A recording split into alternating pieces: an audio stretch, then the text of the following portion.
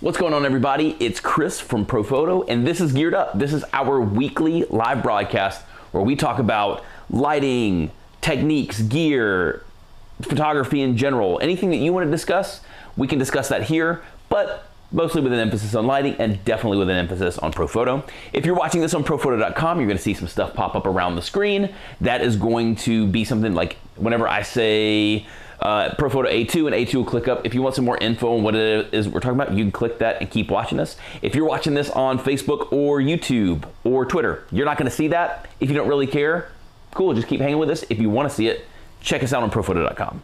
So let's jump into our topic for today.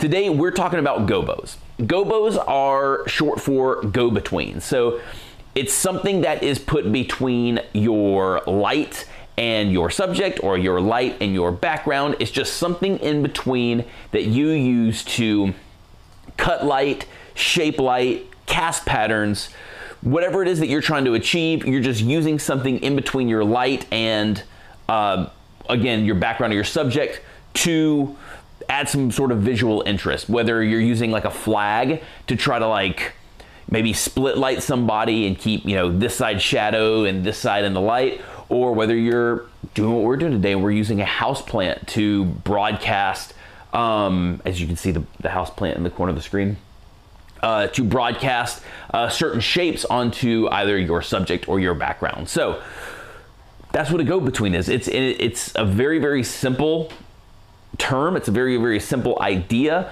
but we're going to talk through why we do certain light placements and why we're choosing certain lights for what we're shooting. And that way you also kind of understand whenever you start to use some gobos, why you might want to make the correct light selection, make the correct light placement to achieve the look that you're going for. So let's talk about what we're doing today. So first and foremost, the vibe that I was going for with this shot is something kind of like a moonlit vibe, something a little more tropical feeling. That's why you see more of a tropical plant here. We have a Mansour plant. It's my wife's Mansour plant. She named it. His name is Monty. She's very, very happy with him. So I have to be delicate. I was like, you be careful with mine. I have to be delicate. So, but the idea is to shoot something that feels a little more tropical, which is kind of why we're going to be using this plant with these shapes. But I wanted to kind of have this night feel to it. Like maybe you're going for like a little bit of a stroll and like the moonlight is low and it's coming in direct right through the plants and it's casting this beautiful shadow, but you're getting the nice light from, you know, that moon look. So that's kind of my idea behind it. Like an evening stroll through maybe some tropics with some cool plants and the moon's low in the sky. And it's full and it's bright and it's broadcasting. So let's talk about how we set up for that. So first and foremost, I have a translucent shoot through umbrella above here with a B10X Plus. And inside of this umbrella, let me grab my Connect Pro. Cool. So inside this umbrella, you'll see that there is a blue gel. Can they see that it turned blue? A little bit? A little bit. Okay, well, Blue-ish. it turned blue. It's blue. There's blue light in there. So there's a blue gel in there. So it's got the I just put the OCF2 the OCF2 grid filter holder in there, and then just clicked in a blue gel. Just one single blue gel, not peacock blue, just straight blue.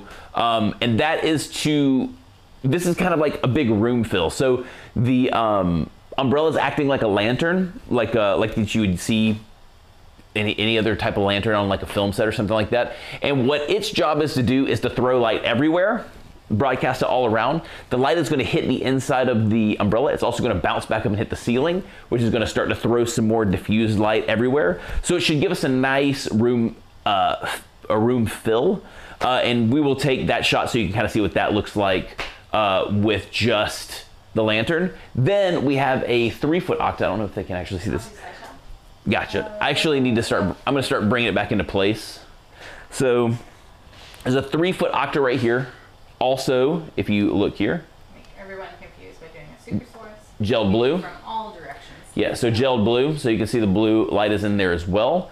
The reason that we are gelled blue is because the light from the evening generally has a very cool blue tone to it. So we want to kind of make that that look and feel. So we've gelled the fill light blue. We've gelled the overhead fill blue.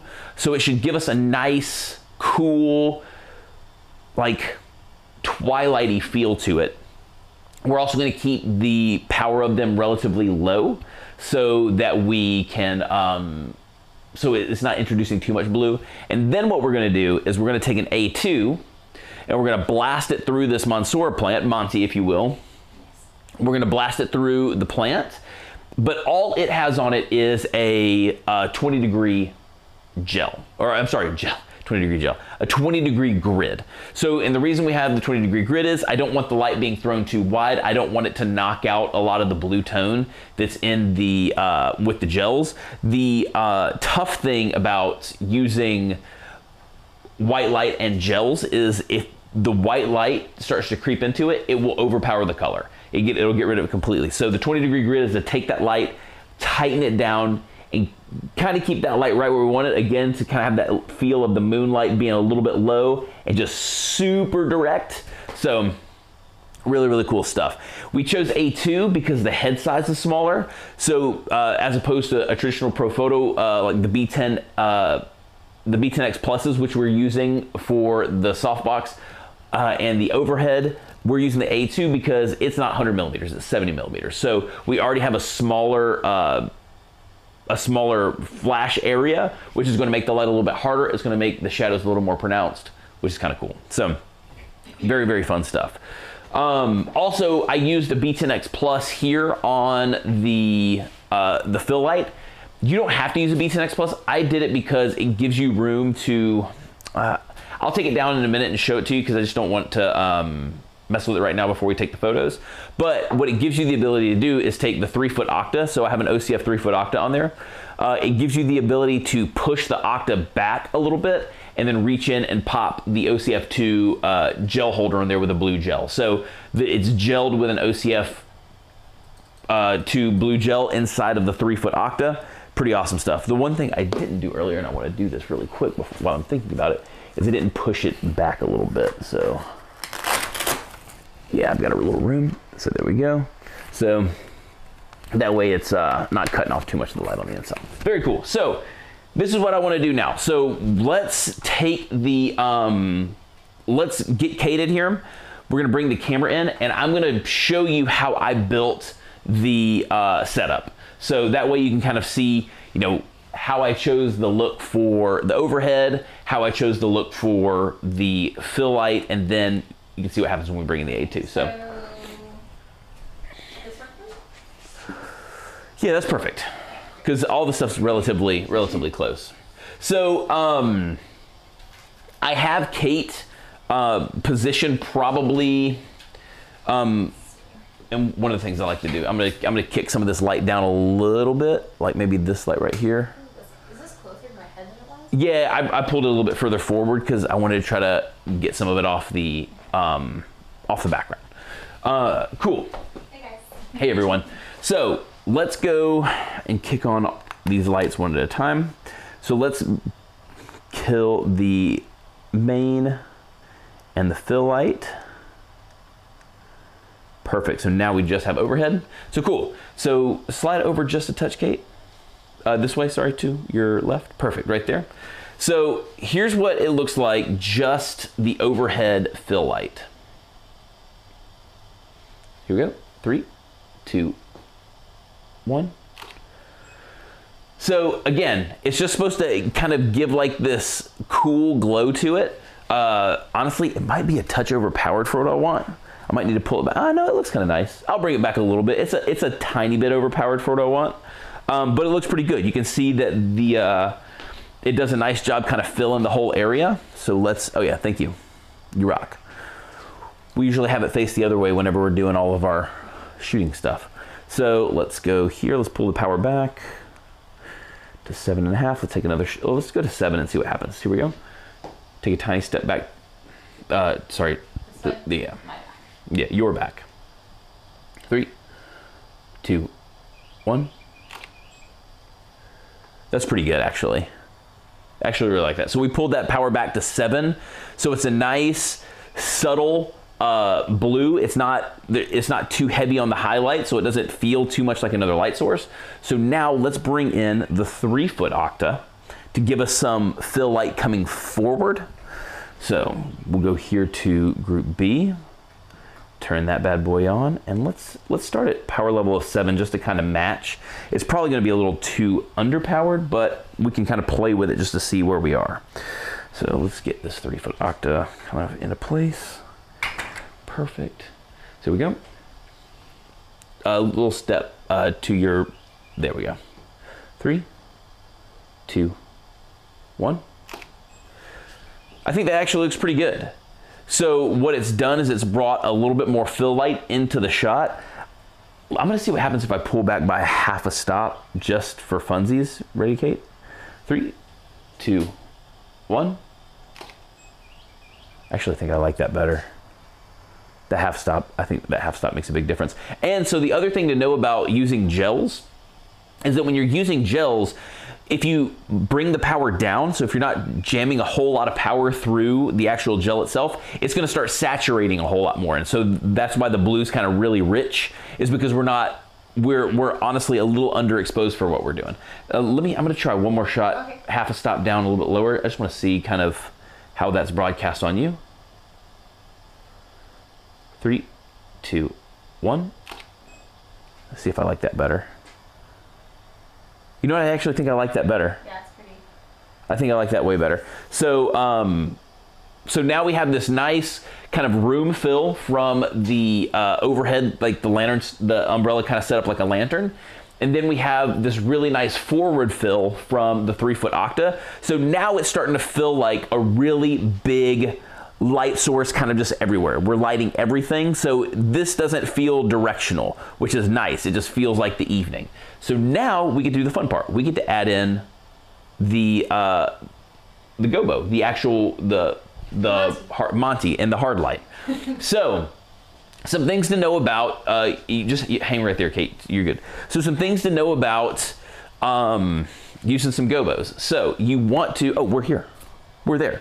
So some things you might want to know about using gobos. So one, the further back that you can get the light from the thing that you're using to broadcast the pattern, the more defined the thing that you're broadcasting the pattern is going to be. So right now, this A2 is relatively close to the Mansour plan itself. So it's going to kind of fall off towards the edges a little bit.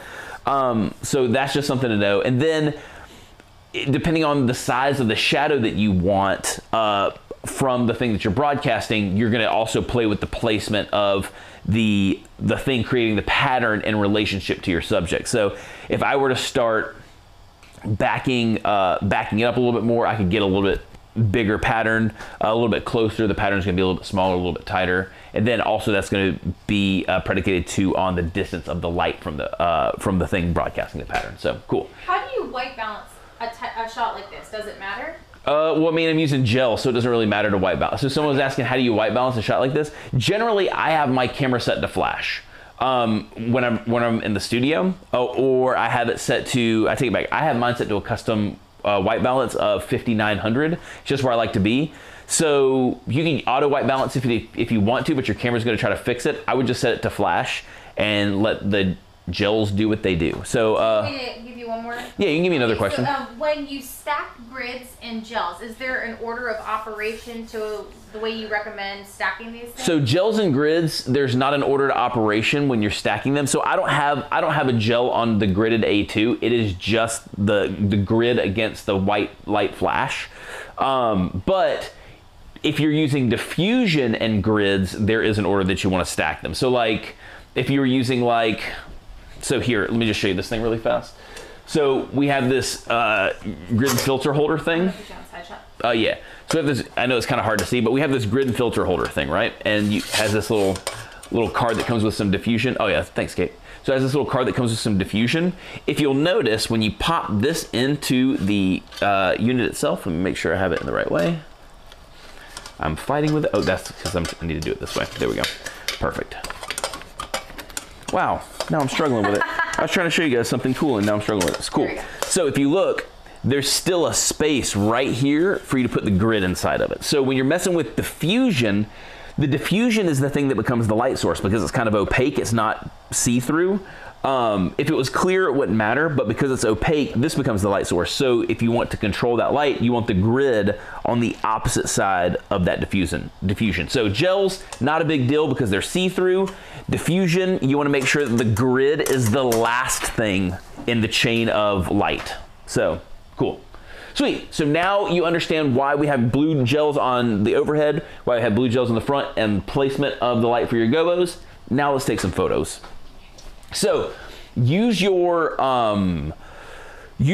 continuous light on your flashes to place the shadows right where you want it.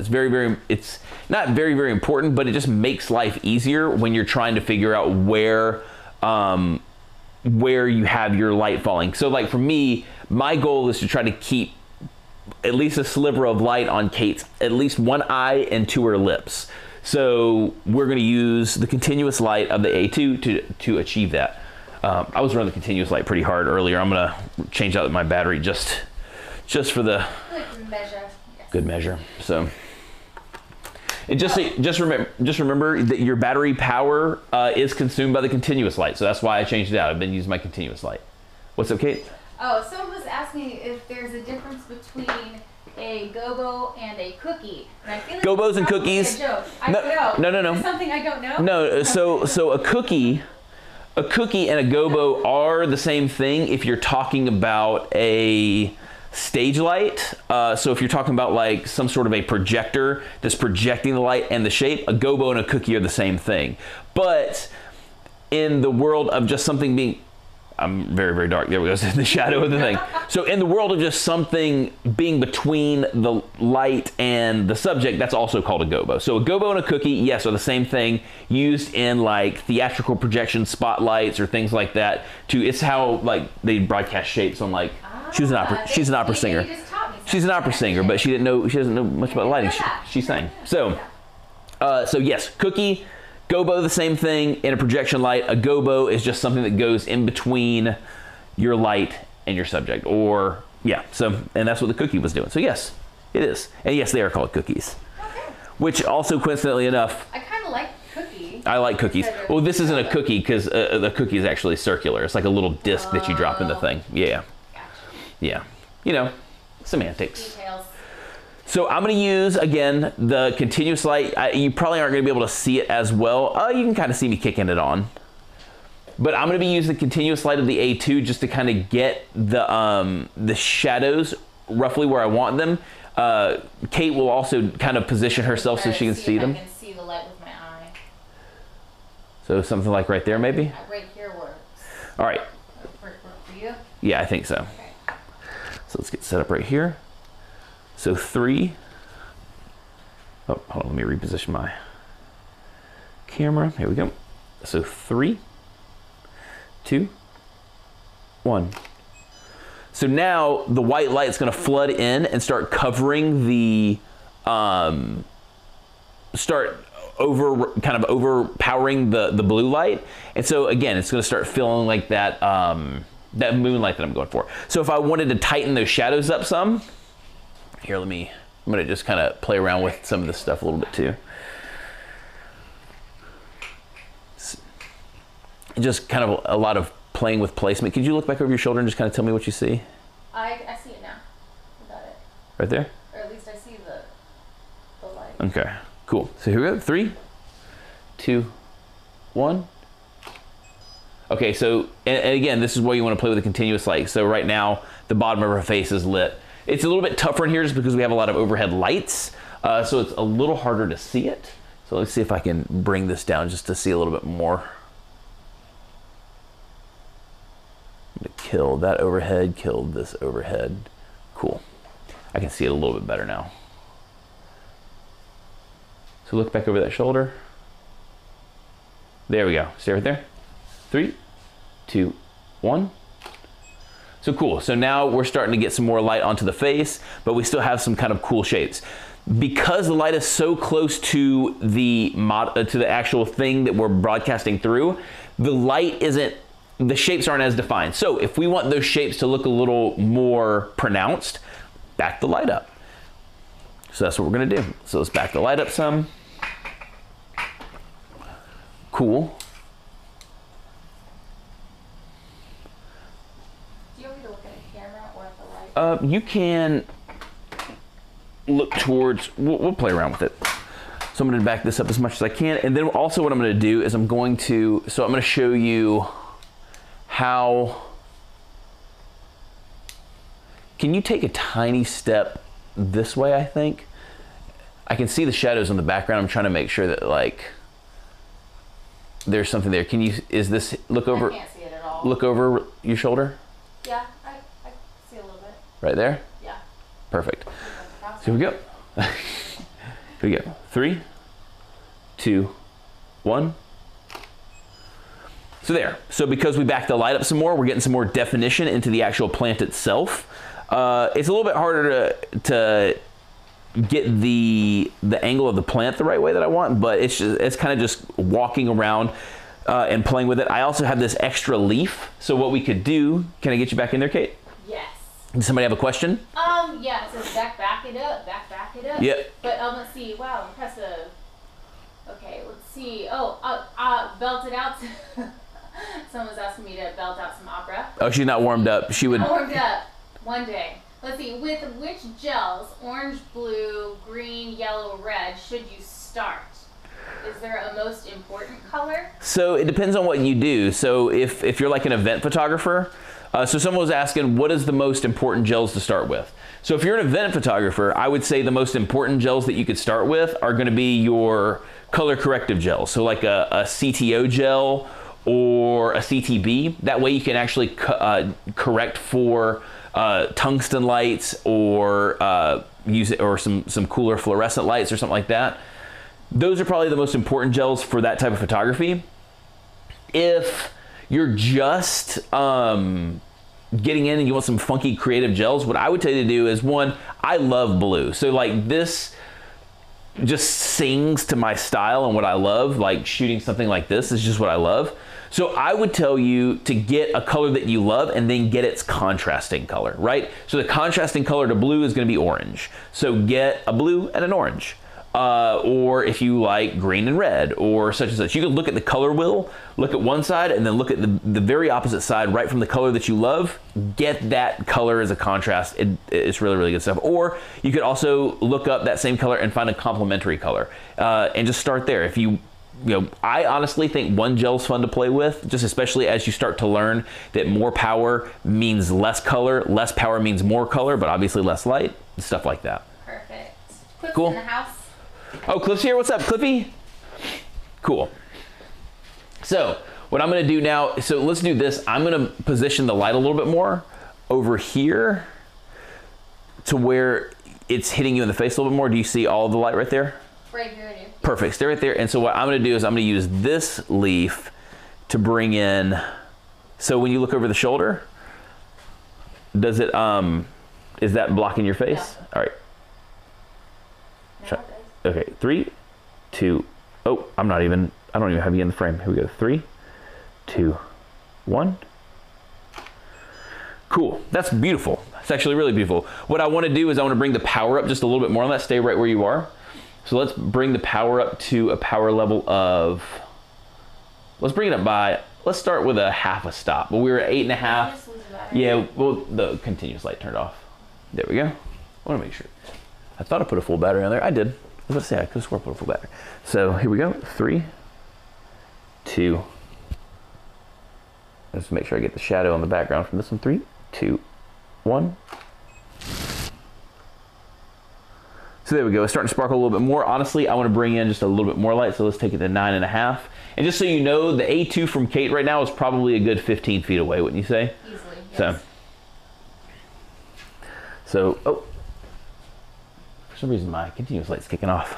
Let's see, maybe I need to do a firmware update. So here we go. Is that blocking your eye? Or can you see it just fine? I can see it. 3, 2, 1. Beautiful, oh, it's really, really beautiful. So now I've got a nice little pop from the A2. You guys can see that shot there. I have the really cool broadcast of the Mansora onto Kate, which is really, really cool. And it's a really, really easy technique for adding some visual interest. So you can use the gobo to light a pattern onto your subject, or you can use that gobo just to light that pattern onto the background, and maybe just leave Kate all kind of like mysterious and blue looking. So let's do that really fast. Someone was also asking, what would it look like if you added a grid here? If I added a grid? Yeah. What did you want me to add a grid to? Do you want me to add a grid to like the 3-foot octa? Because the A2... I wonder if you use a grid, how it would look. So the A2 does have a grid on it. The A2 has a 20-degree grid on it. And that's just, again, to keep some of that light onto Kate. And that way, so like right here when you look at the edges, I'm keeping a lot more blue in that background. So that's kind of the goal of what that 20-degree grid is doing. I could tighten it up a little bit more and control some more of that light, but it does have a 20-degree grid on it. So let's do this now. Let's bring you like here, I think. And then I'm gonna bring Careful with Monty. the Mansora here. And I'm gonna shoot this past Kate. So we're gonna try to broadcast this onto the background and just light Kate with the blue. So I just have to make sure I keep this off of her. And so for here, I might actually use a tighter grid. So let's get a 10-degree. So just a little bit tighter on the grid pattern. Just to keep the light right where we want it. Let's see if we can turn. See if they can see it broadcasting there. Not really. Not really. So let me just make sure that I can see it broadcasting in my screen. So take a step back. Yeah, I think so. So 3, 2, 1. Oh, I shot too soon, but that was actually a really, really cool shot. So we were able to kind of get this really cool silhouette that's not like, it's not blacked out. There's still a lot of cool blue tones in there. We get to even bump the main light or the fill light up on Kate a little bit. So jump back in there real fast, Kate. I'm gonna actually pump the power up of the A2 to full, and then I'm gonna take this up by, stop there, who goes to 3, 2. Oh wow, I'm firing like crazy. You know what? It's just to keep you on your toes. Yeah. So that's cool. So now we have this really, really cool pattern on the background. And again, I don't have because of the way that I'm angled, I don't necessarily have the space to back this light up some more. At least I don't think I do. Let's see. Half a foot. Oh, okay. I could put it on a boom maybe and get it. With a little. Well, that gives you about 4 feet. Yeah, I'm gonna do something ultra sketchy. I'm just gonna tilt the light against the wall, just because, you know, I'm living on the edge. Nice. Cool. I just want to make sure I'm getting the shadows on. Oh, that's way more pronounced. All right, cool. So let's see how that looks. Here we go. 3, 2, 1. There we go. So we have some sharper shadows on the background. And it looks really, really cool, I think. Yeah, that is pretty. Really fun stuff. Cool. So when you back it up, it makes it a more Yeah, so when you back the light up, you're making the light source smaller in relationship to the thing that you're bouncing against, and you're making a harder light. So you're filling it up. So let's look at some photos, see if y'all have any questions, and then we'll sign out of this bad boy. The light is harsh on her face. Can you make it softer? So so are you talking about the current light? So the current light, the light is not harsh on her face. It's actually quite the opposite because we're shooting with a big gigantic softbox. Sorry, I've got some light stands over the top of our power cables here. There we go. So the main light in so let's go here. Let's compare these two side by side. So the hard light is what you need for broadcasting the pattern of whatever it is that you're shooting the light through onto your subject. So if I need that pattern to be on Kate, I have to shoot her with a hard light. It's just what you have to do. You could mitigate some of the hard lightness. A lot of the times what people misconstrue harshness with hard light is shadows. If you don't like it as shadowy as I like it with this, then you can also take your fill light and you can bring that fill light up and drop the contrast. And that's gonna make it feel a little bit less harsh because there's not so much of a difference between your main and your fill light. So, but in order to get that pattern onto Kate, I have to shoot the hard light at Kate. So the hard light has to be the thing that is illuminating Kate. So for the second light, or for the second shot that we have, I wanted the shape to be broadcast on the background, and I did not want that on Kate. So I had the option of keeping the soft light on her, which is what we did, and just letting the hard light hit the background and broadcast a shadow. But again, in order to get the shape, you have to have hard light because hard light creates definition. Soft light fills in things and takes away definition. So it's why, you know, generally if you're shooting someone who may not have the best skin in the world, soft light might be a little bit better just because it's going to start filling in some more, maybe some of those deeper pores or some of the unevenness of the skin, whereas a harder light is going to make that crazy pronounced. So, and then you can use that same idea in photographing. Maybe if you are shooting like an old weathered sailor, right? And you want to exaggerate the time and the wrinkles and the just the harshness, you would use a hard light because that's going to increase the definition. So really, really cool stuff. Again, the idea behind this shoot was pretty simple. I wanted it to feel like, oh man, I'm all caught up in my cables. Yeah, I unplugged. Everything. Hold on. I do have a question here. Is it possible to photograph with gels in TTL? Does Yes. this make sense? Yes, it is possible to photograph with gels in TTL, but what's going to happen is, so someone was asking, is it possible to photograph with gels in TTL? Yes, it's possible to photograph with gels in TTL, but the problem is that TTL is going to try to make the scene 18% gray, so it's going to try to give you a proper exposure. What that's going to do is probably make the gels not so colorful. So as you pump up the power of a gel, the saturation drops. Okay, so if you want a more saturated, deeper blue like we have here, or a deeper red or whatever, you want that power to be low. So, and that's what we did here. Also, one of the cool things about working with gels and like gobos and stuff like that, and things that can broadcast shadows, is the blue, the things that are blocking the main light are going to be color shifted into the color of the gel, which is really, really cool. So that's why you have these really cool blue fronds from this plant for your inside of all the shadows, which is really, really neat. So fun stuff. Any other questions? Let's see. How about a mist filter on the lens? You could totally use a mist filter. I mean, Softer on her face. yeah, I mean, that's just gonna, yeah, it's gonna add some more of the glowiness. But I personally like the hard light look. It's something that it's a look that I really love, and I prefer shooting that. So for me, it's not that big of a deal. For you, if you don't love the harshness, then yeah, you can use something like a Pro Mist to try to maybe bring some of that, kind of bring some softness back into that way. But it's never going to change the fact, sorry, it's never going to change the fact that the shadows are going to be more pronounced, because all you're doing is softening between the camera and the subject, the image, but the light on the subject is just the light on the subject. You could, you know what, you could diffuse the light. So if you wanted to, you could use, where's my A10? Let's see.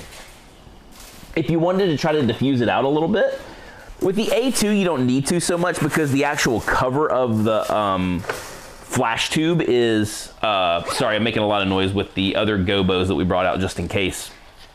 Well, I guess I could show people other things you could use for gobos. Yeah, absolutely. But if you wanted to, it's not really necessary, and you'd have to buy it separately, but we make this dome that comes with the A10s and A1s and stuff like that. You could, in theory, snap it onto the front of it, but one, you're gonna lose the effect of the grids, which stinks, unless you don't mind throwing the light everywhere. And this will diffuse it out a little bit, but the front of the A2 is pretty soft. Now, this on the front of the A10 would definitely smooth it out a little bit more.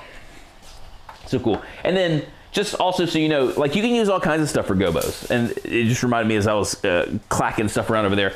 So these are just like little metal sheets, like printed aluminum sheets from the hardware store. And you can broadcast all these types of shapes. Yeah, so let me see if I can get in a little bit closer. Yeah, no, we're good. Cool. But you can broadcast all kinds of shapes on your subject. All you're doing is trying to put this in between your subject and your light. So, and then with something like these with much smaller patterns, you're going to want to make sure you back that light up some more, or use like a snoot or something to make the light source a lot tinier. That way. Black might.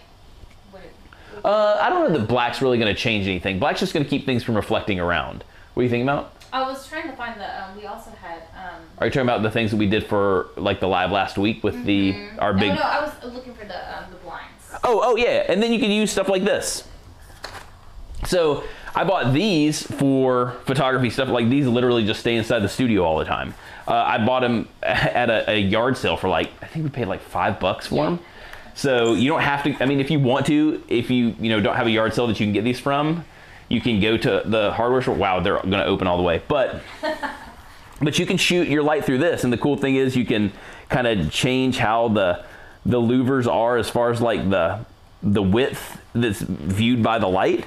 And you can broadcast light that way too, which is really, really cool. You could take a piece of foam core and you can cut a window frame out of it and broadcast a hard light through that and make it look like the light's coming through a window. So you can do a lot of really, really fun stuff with gobos.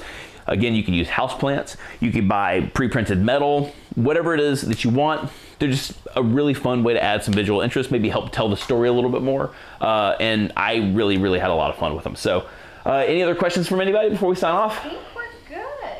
Cool. Well, thank you guys so much for coming and kicking it with us today. A super, super good time talking about gobos, making some cool images. I'm really, really happy with both of the images that we made.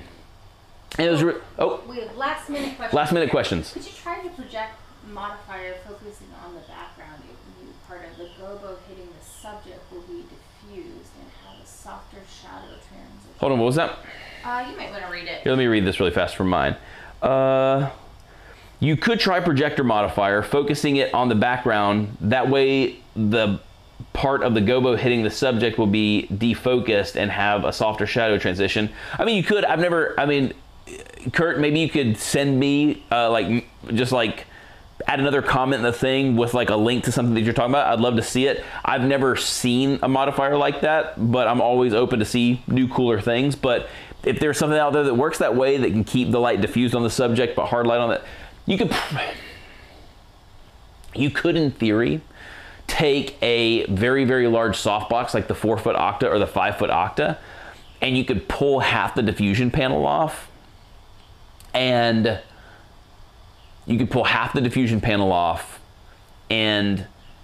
light your subject with the half of the diffusion panel that's still there, and then let the hard light that comes out of the side of the uncovered diffusion panel broadcast the pattern.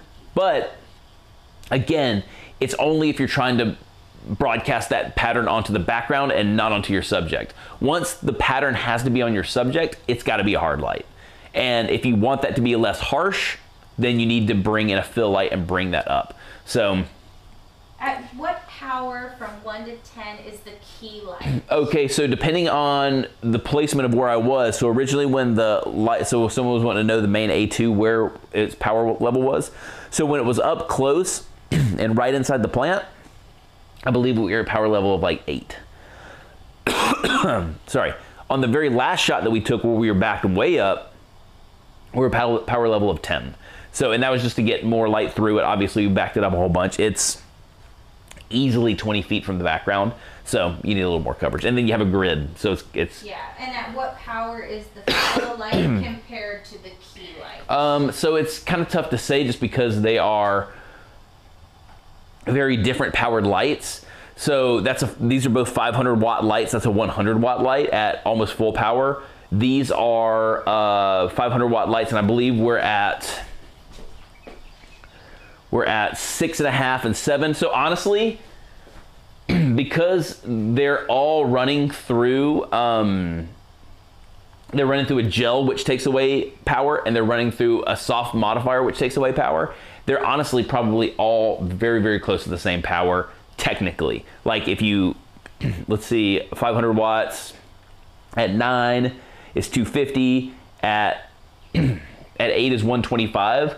So, I mean, honestly, they're pretty close in power to one another right now as to how much watt seconds they're putting out. Just the A2 doesn't have to go through anything. It's going through a grid and straight up, whereas the B10s are having to go through gels, which the blue gels take away a lot of light. They do consume quite a bit. And then they have to go through diffusion. So, but yes. So cool. Really, really fun doing all this kind of stuff. I'm so glad you guys brought some seriously good questions to the live today. We had a lot of fun making a couple of different images.